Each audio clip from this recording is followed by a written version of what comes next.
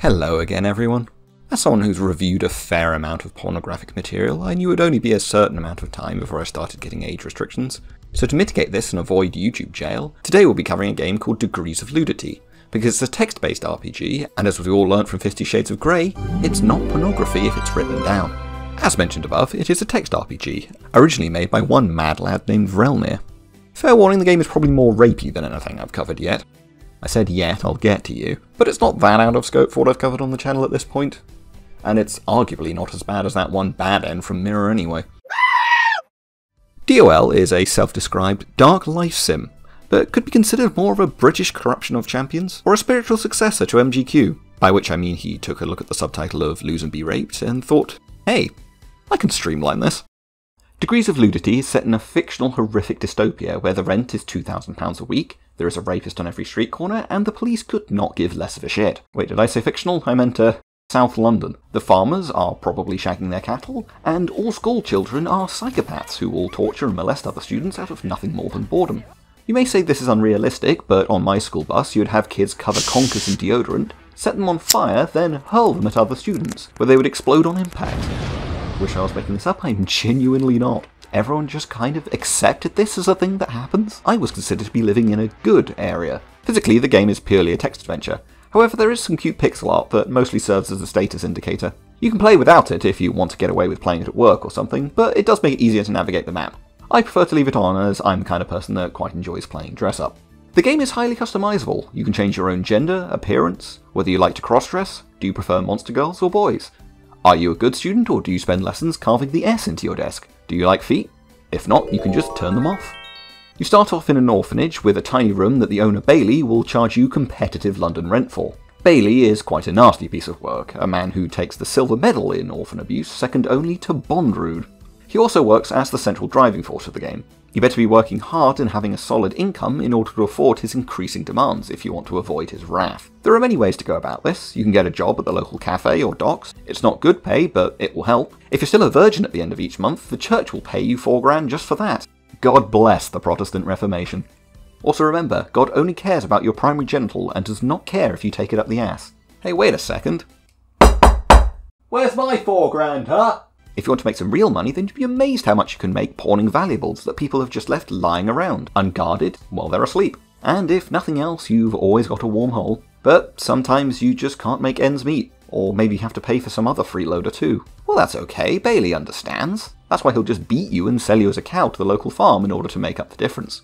Besides paying Bailey, there are other stats that you need to manage. These are displayed on the left. Maxing out your pain or horny bar will make you become paralysed in combat and unable to fight back for a few turns. Think of it like overheating in MechWarrior Online, but you're getting more literally fucked rather than just in the wallet. The same is true for maxing trauma, but this comes with other fun side effects, such as hallucinations, or potentially getting fucking institutionalized, so do try to avoid that. Maxing out stress will have you pass out, leaving you vulnerable to whoever's about, and that's probably not what you want in this town. Not that that is required for kidnapping. I think that one weird girl at school's been putting something in my drink. Stress can be kept down by maintaining your control. Performing consensual lewd acts will restore it, and inversely getting attacked will lower it. Restoring it does get more difficult, however, as you become more accustomed to debauchery, and you'll have to seek out more depraved acts in order to feel in control. The Stan Rogers special may work at first, but now, it's not so effective. Fatigue, ironically, won't actually make you pass out. However, it will make you gain stress very quickly at max, so it might as well. Finally, Allure is slightly different, representing how likely people are to attack you. This will start off fairly low, provided you stick to main streets and don't walk around naked or at night. But as you get more attractive, this will not go below a minimum of perverted. Sadly, the option to beat yourself in the face with a shovel to lower this has not been implemented yet. If you ever need help, there is a very well maintained wiki that details just about every aspect of the game. There is even an official Google Drive filled with fan art of the game, including every major and minor character, Kyla seeming to be the most popular. Everyone that is, except the Great Hawk. This is discrimination against harpies and I will not stand for it! Actually, there is some on the Discord, but I demand more nonetheless. All of these would of course be easier to manage if you didn't have to attend school. You are legally required to attend between 9 and 3 each weekday, studying a very broad curriculum of 5 subjects, 4 of which you'll be examined on weekly. You may be asking why you still need to do your 8 maths if you're 18, but look, ever since the Coalition, education standards just haven't been the same. If you pass the exams, you get a permanent bonus. Science makes your pain tolerance higher, History lets you use a secret network of Viet Cong tunnels below the city, and English lets you cross-dress more effectively. Various events can also happen while you're at school, such as getting attacked by the local bully, politics over which mentally damaged girl you want to have lunch with, or the dreaded penis inspection day.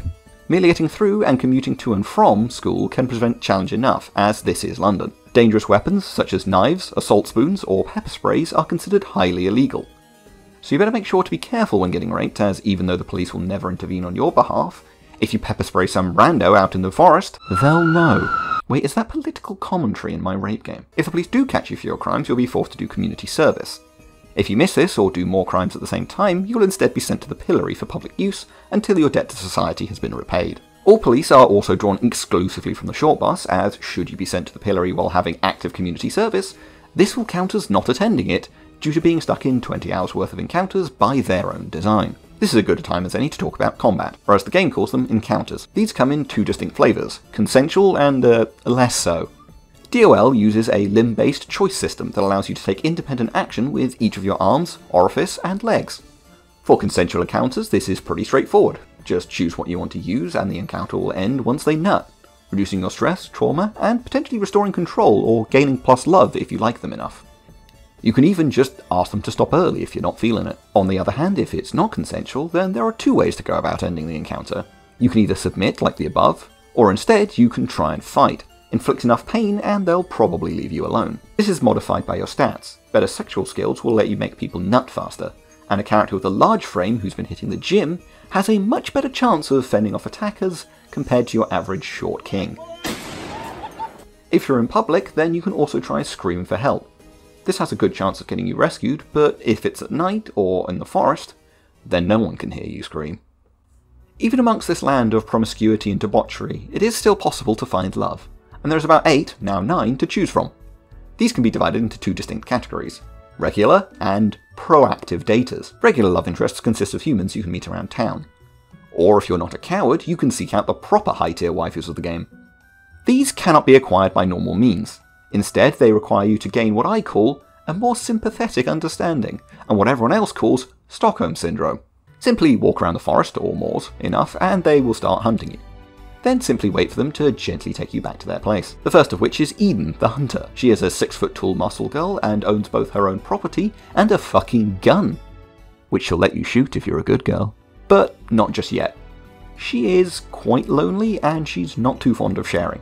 So she won't let you leave. In fact, she'll keep you tied up on a collar and leash. As if that's a bad thing, I mean what? But if you can prove that you won't just leave, even if you have the opportunity to, she'll start to open up to you. First letting you leave for a day, then longer. Eventually doing construction projects together, reading you lewd bedtime stories, and cuddling by the fireplace. She also provides daily head pats.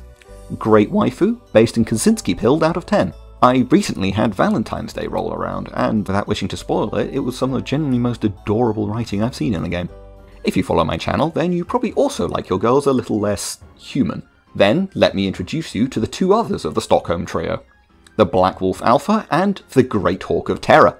These are a werewolf and a harpy, respectively. The Black Wolf is pretty straightforward, being either a wolf girl / boy, or a straight-up wolf, depending on your settings. They live in a cave and shit in the woods.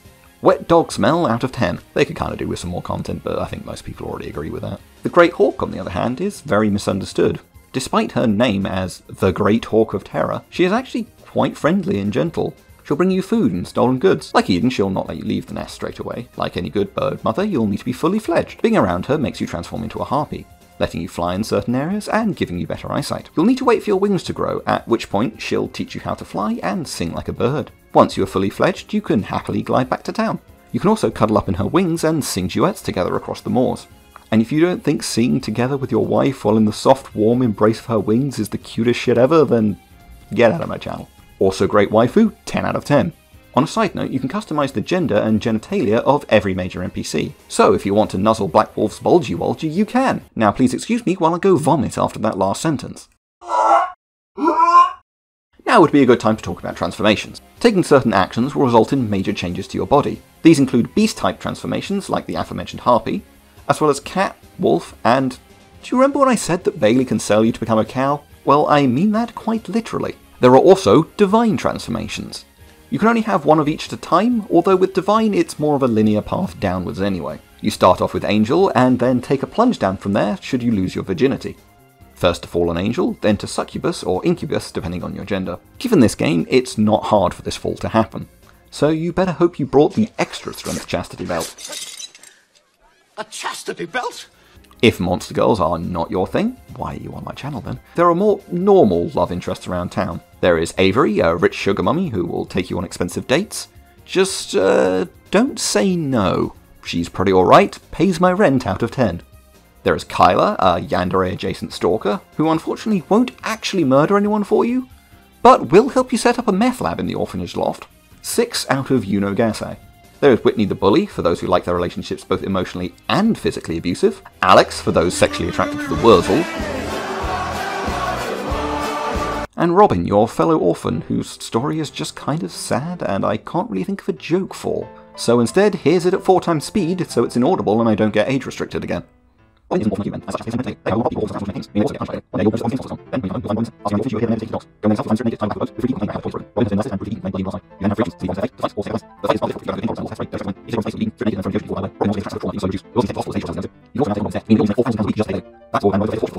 if you're a cat girl, Robin will head pat you. Depending on who you choose, you'll get different events around town, as well as special events around holidays like Halloween or Christmas. In my first playthrough, I forgot to export my save and lost it. But after that, I ended up settling down with Eden and living a peaceful life with her for most of the week, then regularly visiting my harpy girlfriend at the weekend in the malls. If you have wings, the commute back's actually quite short. This also has the advantage of never having to pay Bailey, as he doesn't know where the harpy lives. And while he does know about Eden, he is also well aware that while he can torture children with impunity at the orphanage, Eden's quite protective, and he's not immune to getting shot. It is also worth noting that Bailey struggles with object permanence, so should you take on Robin's debt and just do a runner, they'll be safe. Bailey doesn't try and collect from them. I personally like to believe that the Great Hawk eventually moves to the forest with me and Eden. By going to Eden, hey, check out this sick-ass bird I found. It's an ancient form of hunting. I think Eden would respect that. Living a peaceful life hunting and cuddling by the fire with Eden is probably the closest thing you'll get to a good ending in this game. So is that your only option? To forget those left behind to their horrific fates at Bailey's hands? Or to forever be one of them too? Well, allow me to introduce you to my most recent character, Eustolfo, le mangeur génital. Starting out, my first priority was to attend school.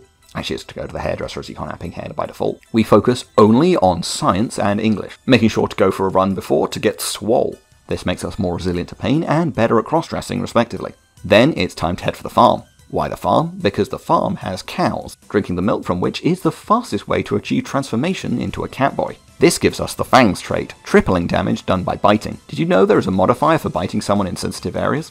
We'll get back to that. We have also remained a virgin. This means, with the help of what we make at the farm, we get enough money from the church to pay off Bailey. Finally, we attempt to raise our sadism as high as possible. This further doubles our physical damage. Now, let's talk numbers. An average punch does 4 damage. A kick a little better at 10. Now biting does a mere 4 damage to a hand, but if you bite a sensitive area, this is instead increased to 10 as well as multiplied by 4. This stacks with Fangs, but it doesn't stop here. Having a high physique and a large body multiplies this by a further 4 times, and max sadism by a further 2. These all stack. For reference, pepper spray does around 200 damage, and is enough to end most single encounters almost instantly. So, at 10 times 4 times 3 times 4 times 2, gives us in the region of 900 damage. This means getting bitten in the dick is the same as getting pepper sprayed 4.5 times. All at once, in the dick. At this point, you're not just biting someone's dick, you're orally castrating them. So it's time to get to work.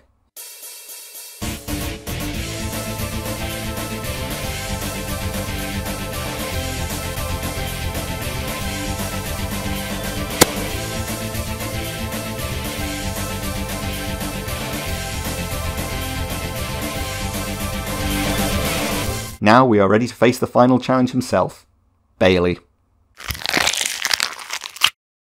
The game is great, but I do have some criticisms.